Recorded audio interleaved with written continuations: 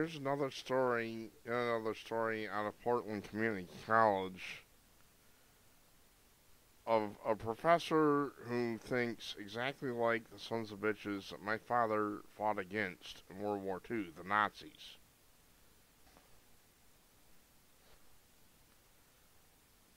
Look at look at this. Imagine everyone living in peace, Harrison said, building off John Lennon's famous song Imagine. And how do we get to that good world is the question.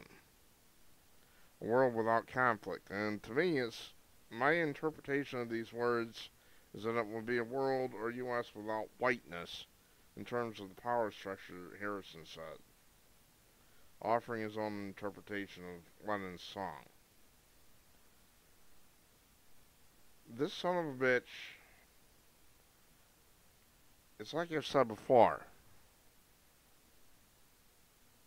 he is encouraging the final solution only for whites, not for Jews. For Harrison, the term whiteness is essentially a social category into which whites belong. Now, this is hate. This is hate that makes will make a Nazi blush with shame. As a social category, Harrison continued, is a group of people sharing in the common similar attributes, even if they have not actually met. So whiteness, white people will share a whole lot of things even if they don't interact, and one thing they share is whiteness or white privilege, Harrison said. This is a sick, psychopathic piece of human garbage. Can there be a world without whiteness, a world in which white privilege doesn't exist? Harrison asked his audience. The answer is yes, we can, because it's happened before, and it revolves around individuals taking small steps to demolish the whole concept. In other words, he wants to line us up against the wall, or put us in camps or something. This is a sick motherfucker. It's like I've said. My father fought against sons of bitches like this who think exactly like him.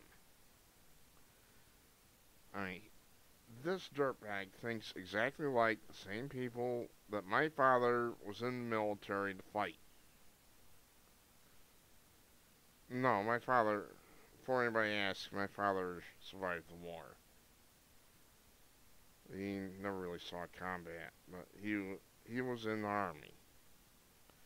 The effort is working, Harrison said. Whiteness is on the retreat, noting estimates indicate whites will no longer be a majority in the United States by 2040, 2050.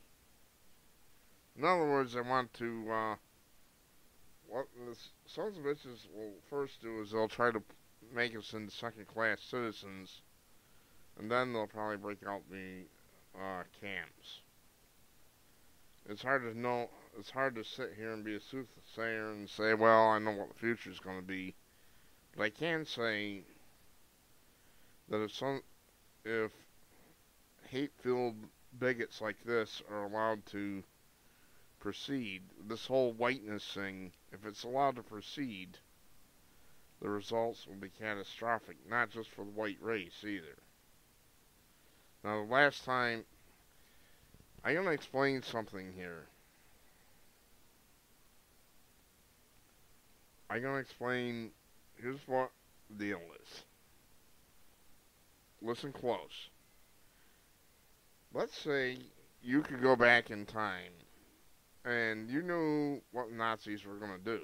And you got there early enough where you could warn people and tell them and stop the Nazis. Would you do it? Which is the more moral decision? To stop the Nazis or simply allow history to proceed? Well, I would think that any person would say that the moral decision there is to stop the Nazis before they could become a threat. Of course, I don't know what today's world would be like if we did stop them. But I do know it's going to be hell if sons of bitches like this are allowed to succeed. That's what I do know. the world that we know will cease to exist. He'll issue in people like scum like this. Not even people. Scum like this will usher in a period of darkness unparalleled in human history. Hitler's 1,000-year Reich would be nothing compared to what sons of bitches like James Harrison want to bring into the world. I mean, he's basically admitted he wants to replace whites and destroy them. And he admitted it openly in the statement that I read. So for you to sit back and say, well, this is all just rhetoric, it's meaningless, no. And for you to say, well, these people have the moral high ground, no, they don't. They're evil. They are as evil as you can imagine, and they have to be stopped, one way or the other. Now, as things stand right now, if people wake up, we can demand that the states simply stop funding this whole thing. Any college coming up with this whiteness stuff, simply stop funding them. Federal government and state government should get together and simply stop funding them.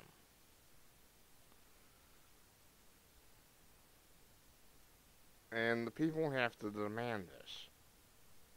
It is a moral imperative. It is the only moral thing to do. This isn't about whites and blacks. See, black people are not safe either. This is a political process I call scapegoating. Scapegoating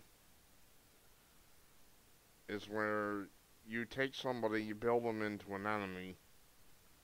And what these scum are doing is they're building whites into an enemy. It could just as easily be somebody else. It could be Jews. They see people are familiar with anti-Semitism, so these people have to walk very careful when it comes to Jews. But of course, whites can be picked out and targeted much more easily. But just study Germany, Hitler's Germany.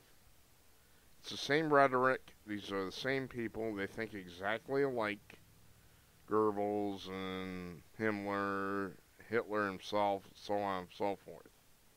They think exactly like him, and they have to be stopped. I'm Artifacts of Mars. Thank you for watching.